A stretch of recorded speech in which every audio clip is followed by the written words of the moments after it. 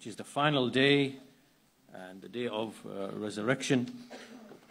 We said that the reason why it's called Al-Akhirah is because it is the last day and there will be no day after that. It will be eternal. And the meaning of having faith, having iman in the last day is everything that leads up to the last day, from the signs of the hour, death, punishment of the grave, the bliss of the grave, and questioning of the angels, and likewise the hisab, the accounting, the reckoning, and all the various other things which have come regarding the Qiyamah, that enters into belief in the last day. We mentioned also maybe 15 or 20 or so names that we see in the Quran, which Allah Azza wa Jal has used for that day, indicating the greatness of that day. And we see that the scholars such as Al-Qurtubi, again, he says, كل ما عظم شأنه تعددت صفاته. That whenever a thing, its greatness its affair is great, then its attributes increase. وَكَثُرَتْ أَسْمَاؤُهُ, and its names increase. So we see that Allah Azza wa Jal is Allahu Akbar is the greatest. From His names are those which He revealed to us, and amongst His names are those which have not been revealed to us. And so His names are so many that we are unable to enumerate them all. And this shows the greatness of Allah subhanahu wa ta'ala, His beautiful names and His lofty attributes. And so from that same angle, whenever something is named and described in so many different ways, with so many different labels, with so many different titles, with so many different descriptions, then that shows the actual greatness of that thing. Even as Al-Qurtubi mentions, amongst the Arabs, just the word or the words that you can use for a sword, because the sword was something that they greatly valued. Obviously, they make conquests and battles, and they say that there is even 500 different words or labels for a sword in the Arabic language, indicating the greatness of that thing. So in the same way, when we mention all of these names which we find specifically in the Quran, then this shows the tremendous or the greatness of this day.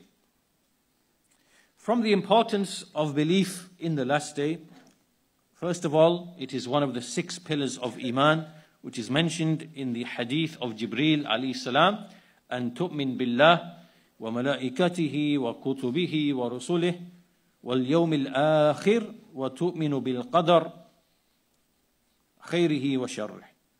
That you believe in Allah, His angels, His books, the messengers, and the last day, and you believe in al-qadar, the good and its bad. Also, we see that Allah Azza wa Jal frequently in the Quran, indicating its importance, is that He ties the last day with Iman in Allah subhanahu wa ta'ala. So, for example, لَيْسَ الْبِرُّ أَن تُوَلُّوا وُجُوهَكُمْ قِبَلَ الْمَشْرِقِ وَالْمَغْرِبِ وَلَكِنَّ الْبِرَّ مَنْ آمَنَ بِاللَّهِ وَالْيَوْمِ الْآخِرِ.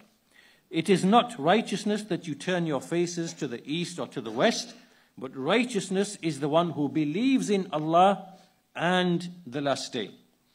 Even the hypocrites, as we see at the beginning of Surah Al-Baqarah, they say, وَمِنَ النَّاسِ, among the people are those who say, آمَنَّا بِاللَّهِ وَالْيَوْمِ الْآخِرِ, that we believe in Allah and the last day. So Allah chose to mention belief in Allah and the last day as 2 very important pillars of Iman, without which Iman cannot be present. And so the hypocrites are making a pretense of believing in Allah and the last day. And they're not believers therein. So frequently in the Quran we see connection between Iman in general and belief in Allah and the last day.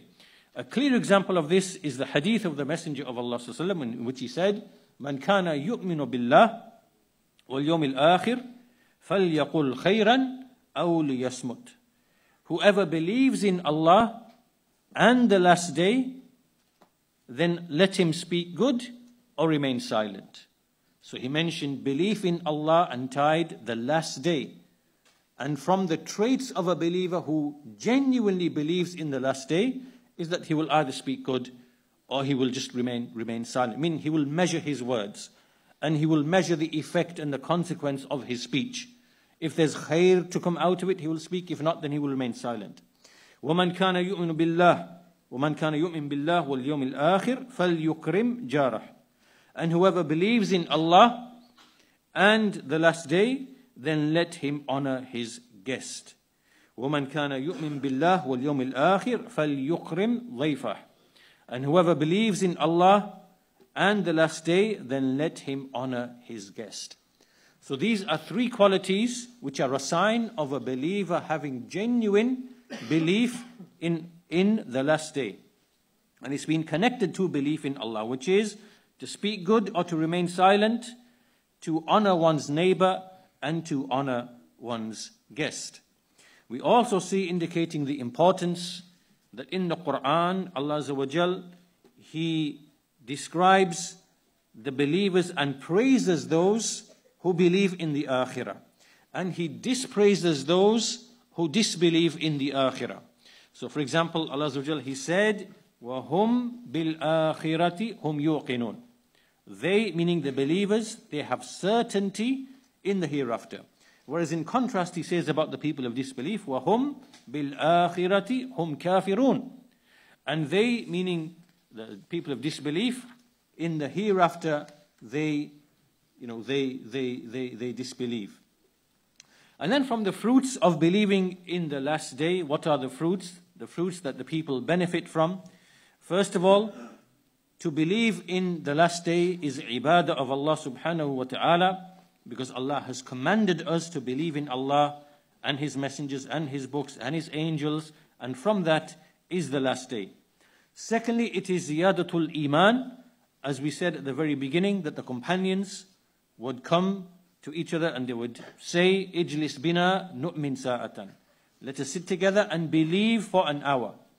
And just as you increase your iman by increasing your knowledge of Allah and His names and His attributes and His wise actions, and the more you learn of that, the more you increase in iman and the more you increase in obedience, then similarly, the more you increase in knowledge of this day, of the Akhirah, and the realities of the Akhirah, of paradise and hellfire and the various affairs with which we have been informed in the akhbar, in the narrations, then a person increases his iman with the tafasil, with the details.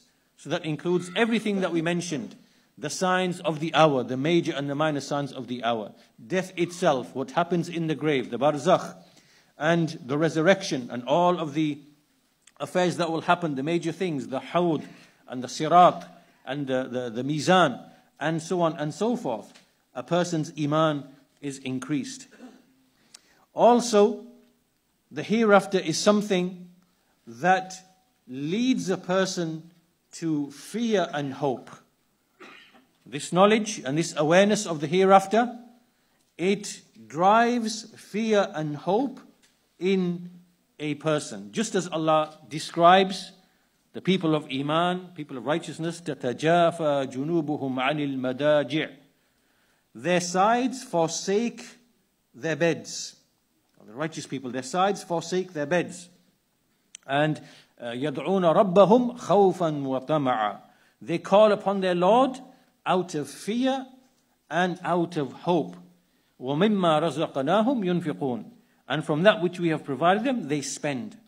Right? So these people, when they, as occurs in Surah Sajda, when they remember death and the hereafter, it drives this fear and hope, and it leads them to righteous deeds, from which is to spend from that which Allah has given them.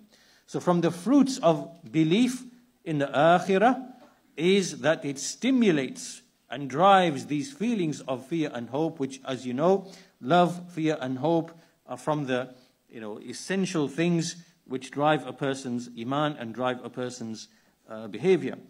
Also from the benefits is that we acquire knowledge by way of the belief in the akhirah, of Allah's fadl, His bounty and favor, and His adl, which is justice, and His hikmah, and His wisdom. Right? Allah's fadl is in the sense that Allah gave tawfiq to the people of belief and iman. He aided them because they wanted guidance, and He aided them from His bounty and favor. Right? So not only did He, so basically He created us, He gave us faculties of hearing and seeing and reflecting. Then He sent books and He sent messengers to give us guidance. If we stop at this point and that's all that Allah Azza wa Jal did, this then is His adl being established. Right? This is the adl of Allah. However, Allah aided and supported and helped and directed and assisted certain people to righteousness, to iman and to tawheed and to the sunnah. He did that by way of His fadl, by way of His bounty and His favor, which He didn't need to do. And so this means that when we look at the hereafter and people enter into paradise, they enter paradise because of His fadl, because of His bounty and His favor to such people, even though He did not need to do so. Because His adl has already been established, meaning it was sufficient for Allah simply to create you, give you a fitrah by which you are inclined towards the truth already, then send you books, in fact He gave you reason and hearing and seeing and reason, then He sent you books, then He sent you messages, and these messengers explain this is the right way, this is the wrong way, this way takes you to paradise, this way takes you to hellfire. If that was all that Allah gave, then His adl, His justice has been established upon the whole of creation. No one can come and say, I was wronged, I didn't know, He didn't send guidance. No one can say that.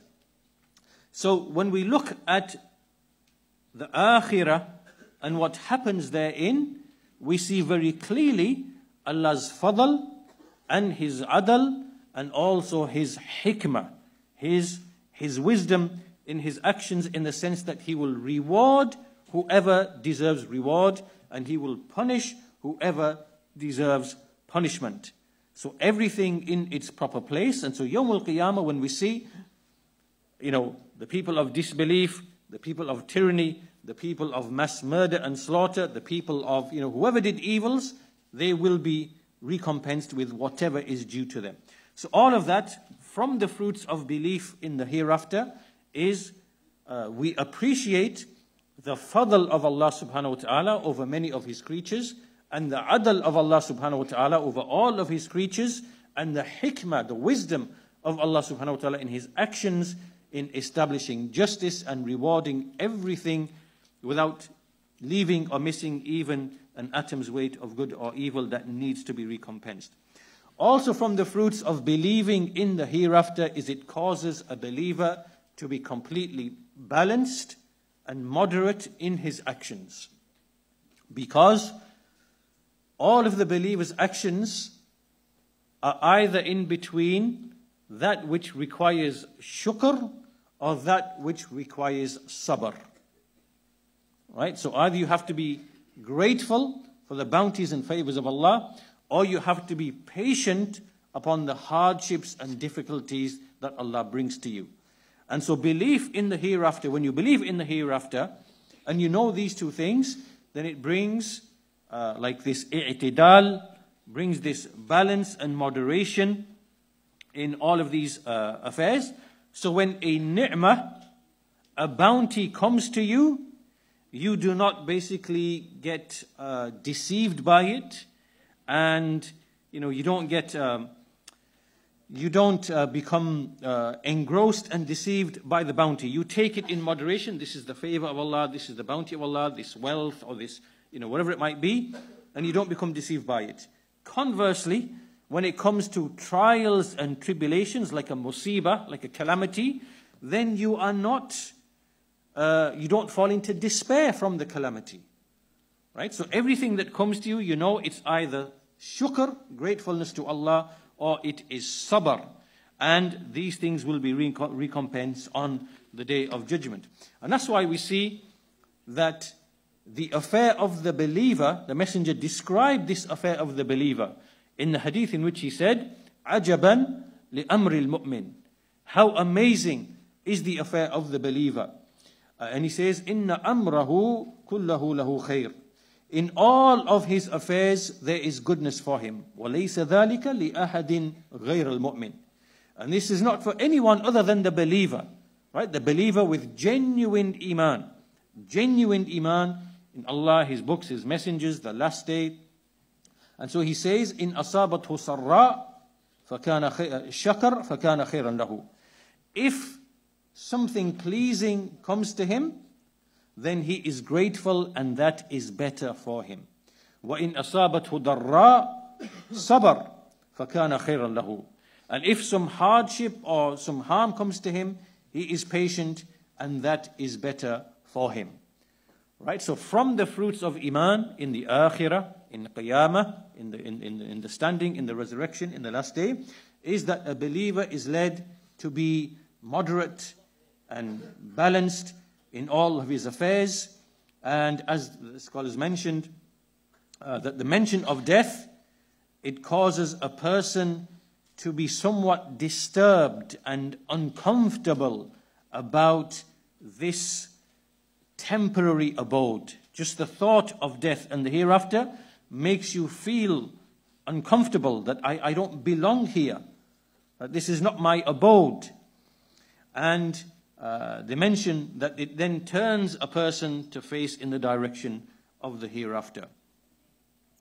Also, a person in the life of this world, he is either in between a kind of calamity or hardship, or he's in abundance. Or he's in abundance.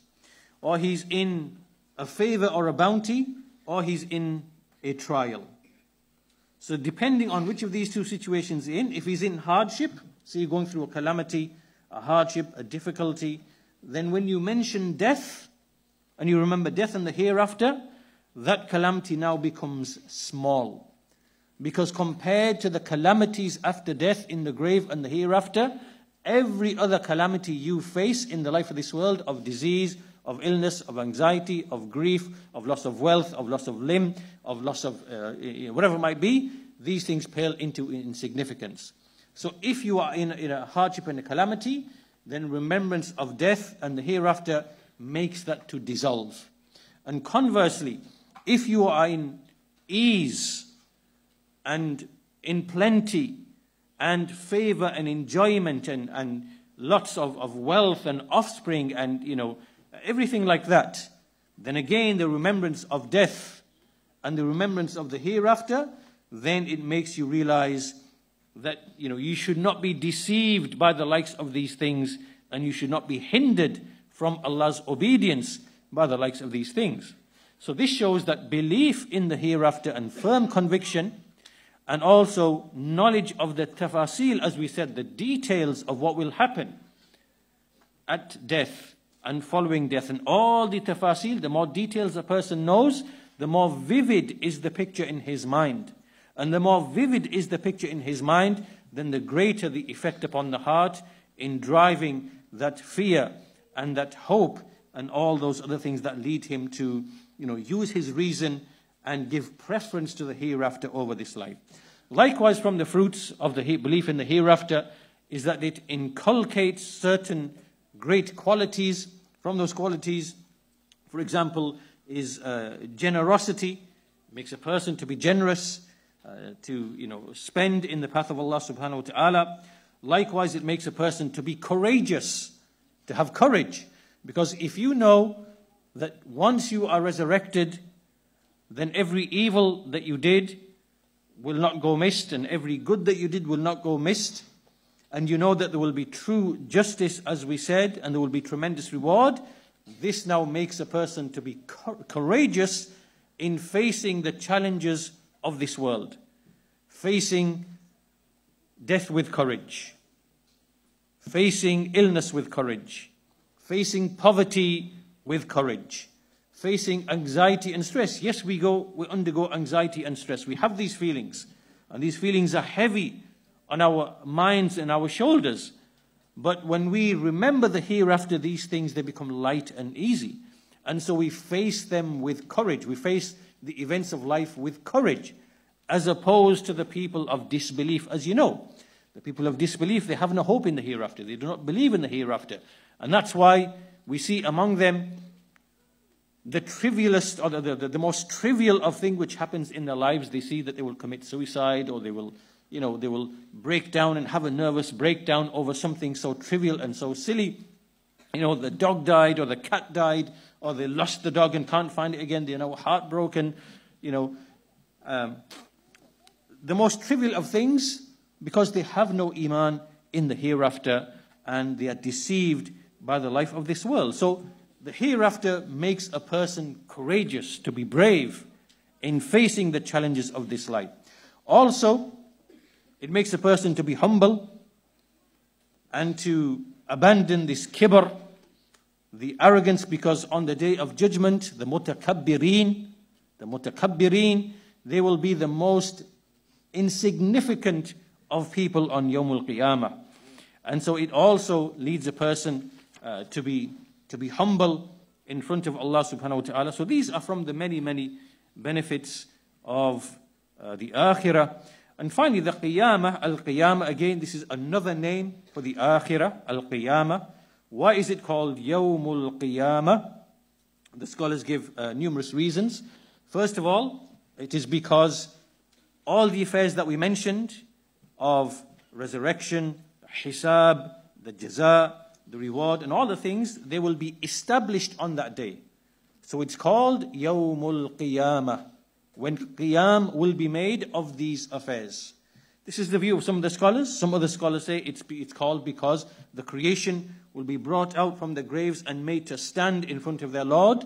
So therefore it's called Al-Qiyamah, because of the qiyam of the creation from their graves. Others say it is because people will be made to stand in front of the Lord of the worlds. And others say it is because Jibreel alayhi salam and the angels will stand on that day in rows and in ranks, as occurs at the end of Surah An-Naba. Right? So these are some of the reasons why it's called Yawmul Qiyamah. And from the greatness of this day is we see Allah Azza wa Jal himself in the Quran, أَلَا يَظُنُّ أُولَٰئِكَ أَنَّهُمْ مَبْعُوثُونَ لِيَوْمٍ عَظِيمٍ. Allah again described this as a mighty day. He also said in another verse, إِنَّ هَؤُلَاءِ يُحِبُّونَ الْعَاجِلَةَ وَيَذَرُونَ وَرَاءَهُمْ يَوْمًا ثَقِيلًا. Indeed, those people, they love the present life, and they ignore and leave behind them يَوْمًا ثَقِيلًا, a very heavy and mighty day. And at the beginning of Surah Al-Hajj is a depiction of the terror and the awe on that day, in which Allah Azza wa Jal, He mentions يَوْمَ تَرَوْنَهَا, the day on which they will see this hour established. تَذْحَلُ كُلُّ مُرْضِعَةٍ عَمَّا أَرْضَعَتْ. Every breastfeeding woman who is breastfeeding the child will abandon and forget what she is breastfeeding. وَتَدَعُ كُلُّ ذَاتِ حَمْلٍ حَمْلَهَا. And every woman pregnant will drop her load. وَتَرَى النَّاسِ سُكَارَى وَمَا هُمْ بِسُكَارَى. You will see people as if they're in a drunken stupor, but they are not drunk. It's like you see these people on the streets, they're out drunk and they don't know where they are going. This is how you will see people on Yawm al-Qiyamah, in a drunken stupor, but they will not actually be drunk. They will not be intoxicated, in that way. وَلَكِنَّ عَذَابَ اللَّهِ شَدِيدٌ. However, the punishment of Allah is severe. So this is a depiction of the realities on that day. This is what you will see. The terror from that day. Pregnant women will drop their load. Women will leave their breastfed babies. And people will be walking around as if in a drunken stupor. Also, all relationships will be cut off on that day. وَتَقَطَّعَتْ بِهِمُ الْأَسْبَابِ, as occurs in Surah Al-Baqarah, that all friendships and any kind of associations and relationships, all those asbab will be cut off completely. And the kuffar on that day, they will want to ransom themselves with, even if it be an earth full of gold. This is the regret and the remorse that they will have, and the way that they will try to escape the justice of Allah subhanahu wa ta'ala. إِنَّ الَّذِينَ كَفَرُوا وَمَاتُوا وَهُمْ كُفَّارٌ. Indeed, those who believe, those who disbelieve, and they die whilst they are disbelievers, فَلَنْ يُقْبَلَ مِنْ أَحَدِهِمْ مِلْءُ الْأَرْضِ ذَهَبًا. Then not even an earth full of gold will be accepted from them. وَلَوْ افْتَدَى بِهِ. Even if he was to, ransom himself with all of that gold. أُولَٰئِكَ لَهُمْ عَذَابٌ عَلِيمٌ. For them is a tormenting punishment. وَمَا لَهُمْ مِنَ النَّاصِرِينَ. And they will not have any helpers or aiders. So this shows that the people of disbelief will try to escape by way of ransoming themselves, even if it be with an earth full of gold, which Allah Azza wa Jal will reject. Also that day is a long day. في يوم كان مقداره 50,000 سنة. The day whose length thereof is 50,000 years. If you can imagine 50,000 years, it is very hard to imagine the time scale of 50,000 years, but this is how long that day will be. Also we see that Allah Azza wa Jal on that day will bring the sun close to the people, and the people will sweat in accordance with their deeds, as occurs in the hadith. So some will sweat to the ankles, some to their knees, some to the waist, some to the to the shoulders, because of the fear and the terror on that day. So in conclusion, when this is the case, then this is the time in which people will be most in need of the shade of Allah subhanahu wa ta'ala. The shade of Allah subhanahu wa ta'ala. And we finish with the hadith in which the Messenger of Allah sallallahu alayhi wasallam, he informed us that there will be sab'atun yadhilluhumullah fi dhillihi yawma la dhilla illa dhillah. There are 7 whom Allah will shade with His shade on the day in which there is no shade except His shade. And from them he mentioned Al-Imam Al-Adil, which is the righteous, upright, just Imam, the leader who is just with his population, with his subjects, and he establishes justice. وَشَابٌ نَشَأَ فِي عِبَادَةِ رَبِّهِ. And a youth who is raised upon the worship of his Lord. And seeing that most of us, we are in our youth, we are shabab, in the prime of youth, then this is the greatest thing that a youth can be raised upon. And this is what I advise the youngsters in the audience and who are listening, that the greatest thing that you can have as a youth is to be nurtured upon obedience to Allah, and you will see the fruits of that later in your life. Right? If you are raised fearing Allah, establishing your obligations, being righteous, obeying your parents, keeping away from all of the evils in society, and you maintain your chastity and all the other noble, praiseworthy qualities. If you pass through your youth, the time when you start developing and turning into a man or a woman, when you start 12, 13, 14, 15, and you pass by that early period when your hormones are basically turning you into a man or a woman, and you in this kind of difficult stage, if you be patient upon Allah's worship in that time period, you will see the fruits of that in your 20s, 30s, 40s, 50s. Right, this is what I advise you with. Do not be deceived by all of these distractions and things which which are alluring. All of this is deception. It is temporary. It will dissolve. It will be nothing. It is a mirage. Do not be deceived by any of that, ya ikhwan, especially living in this society. Keep your head down, learn a profession, go to the masjid, keep righteous friends, seek knowledge which is beneficial in the world or in the dunya, and in that there is enough preoccupation away from things which distract and turn you away. Right? And keep away from things which are not beneficial. Don't waste your time in games or computer games or whatever it might be, because all of these are ways in which you are deliberately distracted while you are robbed and embezzled of your iman and of your wealth, through other ways. Right? So you've got no time to be engaged in frivolities and pastimes. There's enough for you to be doing and enough challenges to be addressing living in a society like this. And so therefore here, وَشَابٌ نَشَأَ فِي إِبَادَةِ رَبِّهِ is from those people who will have the shade of Allah on the day of judgment. A youth who spends his formative years devoted to Allah's obedience, keeping himself away from evils, temptations, sins, and which corrupt the mind, corrupt the intellect. They make you develop evil habits that will remain with you for possibly the rest of your life.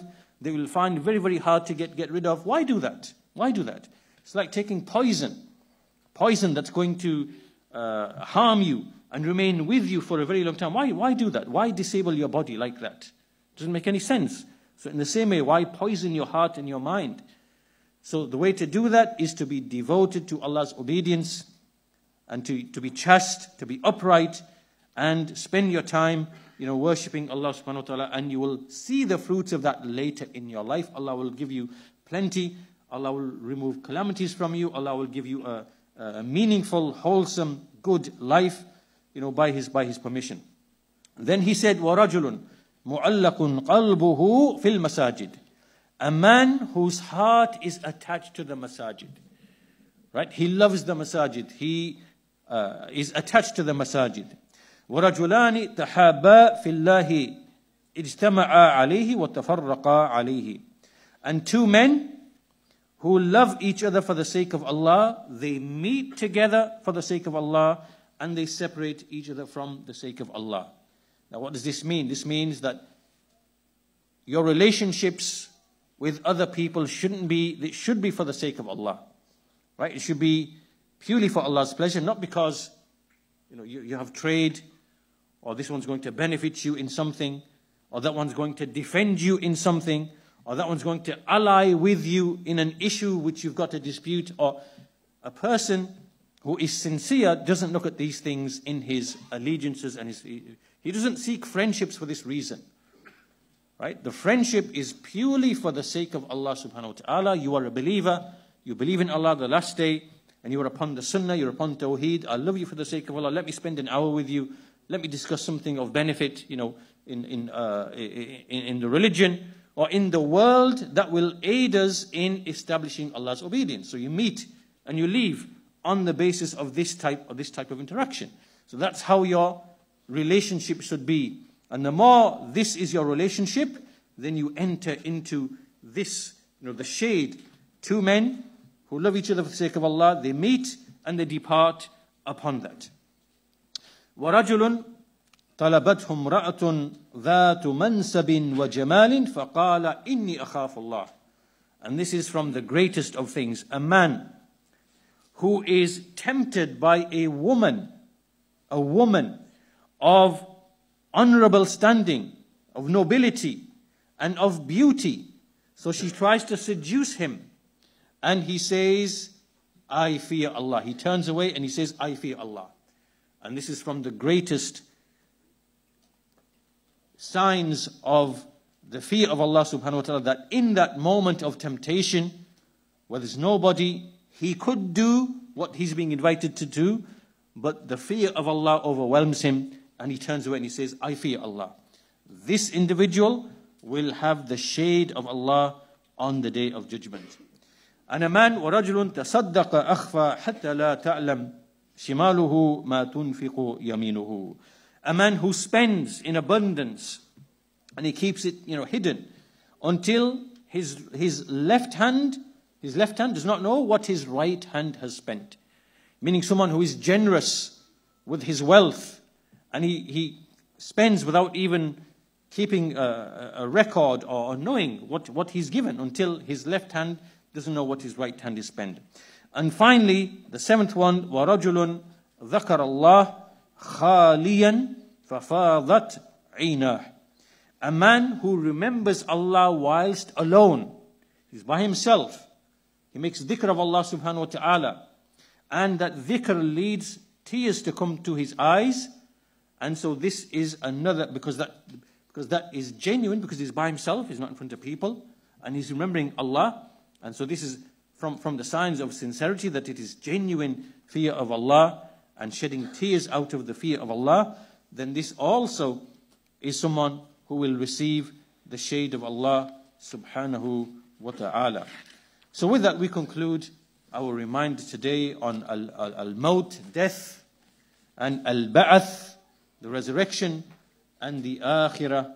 And we ask Allah Azza wa Jal to grant us tawfiq to benefit from what we have heard, and to take that as an admonition. Walhamdulillahi Rabbil Alameen, wa sallallahu ala nabiyyina Muhammad wa ala alihi wa sahbihi ajma'een.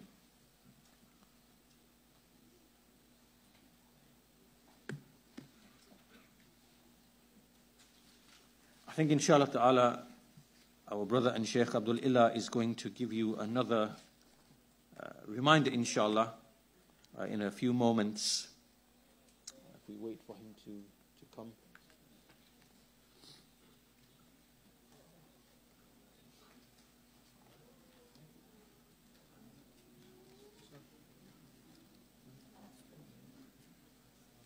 Just a few quick questions while we just one or two questions inshallah. If a Muslim died suddenly but didn't say La ilaha illallah, would he still go to Jannah? Yes, of course. Yes, of course. If he died as a Muslim, obviously if he died by saying the kalima before he passed away, that would be a good sign. But it would not mean that he would not enter paradise just because he did not say La ilaha illallah at the point of death. So yes, quick and short answer: a Muslim who dies suddenly doesn't have the chance to say La ilaha illallah. He will enter paradise until, even, for example, someone can become a martyr. Someone who dies, for example, he's walking and a building collapses upon him, and he doesn't know, and he dies instantly. Right? This person, he will enter into paradise, even though he was not able at that moment in time to say La ilaha illallah. So yes, this person will still enter paradise as long as he died upon iman, genuine belief in Allah subhanahu wa ta'ala.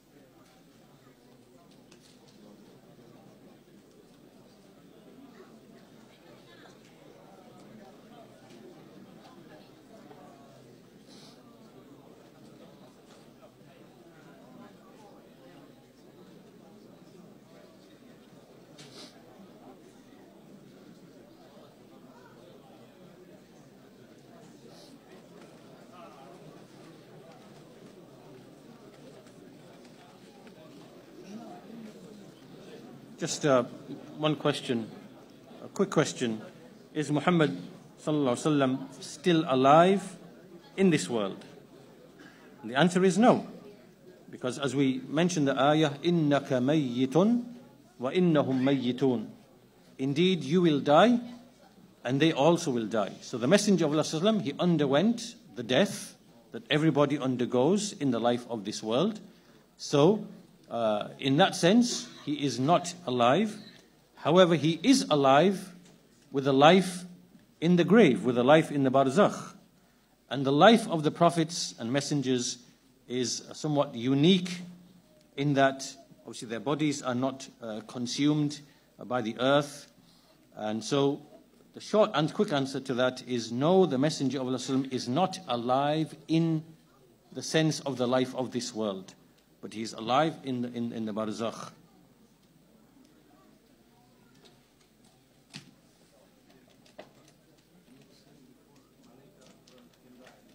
Sorry? I can't hear.